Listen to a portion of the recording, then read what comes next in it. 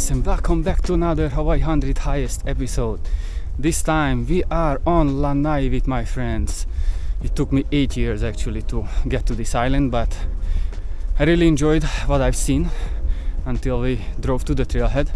But actually the whole adventure started at the airport in Oahu, where we had this 9-person little charter plane taking us to Lanai. That was pretty cool. So today's plan to hit the high point of Lanai called Lanaihale. It's just over 3,300 feet high, and it's a huge hill on Lanai. So basically what we do, we arrive to the Munro Trail and we're gonna cross the whole island until we reach Lanaihale Bay, where we pick up the boat later on to get to Maui.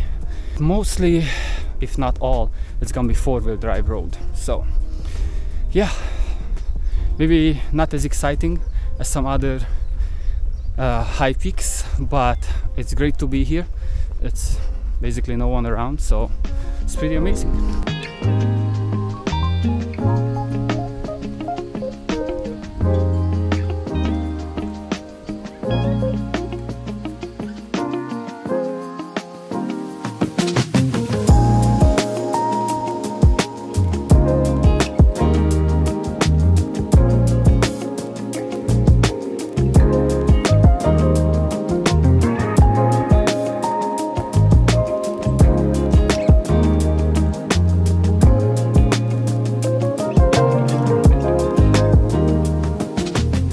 Let's talk about the Munro Trail. As the name says, it was named after someone, and this someone was actually a New Zealand botanist, George Munro, who arrived to the islands around 1890, and he made this trail. And if I remember well, he was the one who put all these Norfolk pines or Cook pines up here to actually catch the fog, the clouds rolling over the island, so you get some more wet environment here. Otherwise it's a very desertish island. I think we are in danger. Velociraptor. Yeah, Velociraptor. Oh no, that's Takashi.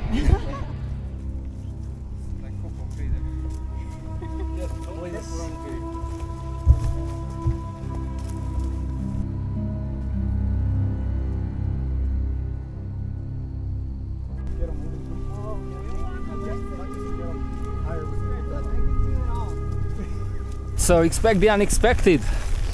Hawaii for you. Look at that. Started raining pretty hard. We are super close to Lanaihale, actually the high point. And yeah, this definitely makes the day a little bit more exciting than just walk a regular 4-wheel drive road. Okay, this is the top of Lanaihale. Has nothing distinctive about it. It's just here. This is it?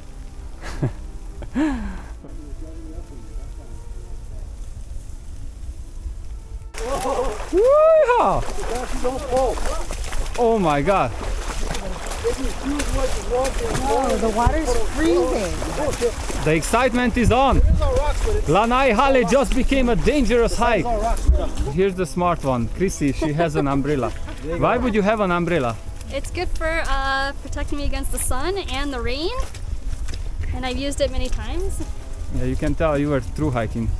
I'm the pro. Experienced through hiker.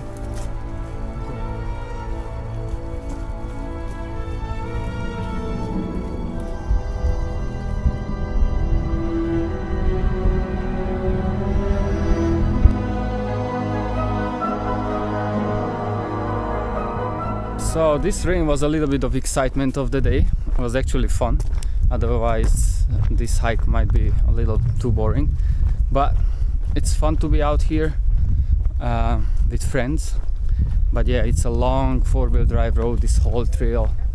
And the peak Lanaihale actually is not marked or anything, so don't expect anything crazy when you get up there. Just try to get to the high point and, you know, take a picture or something, which I totally forgot.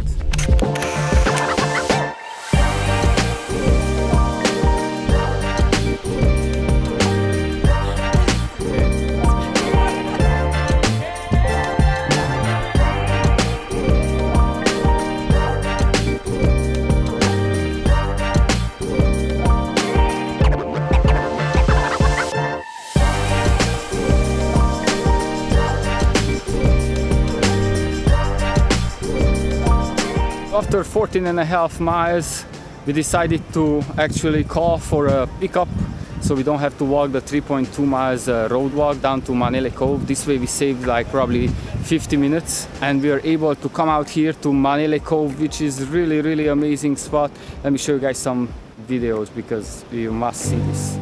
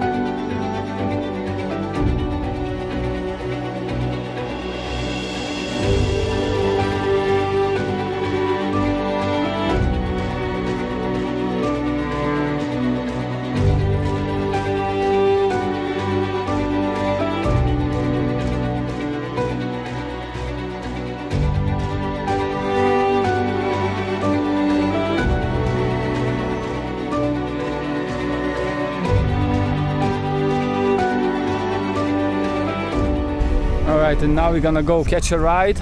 We're gonna get the boat ride to Maui.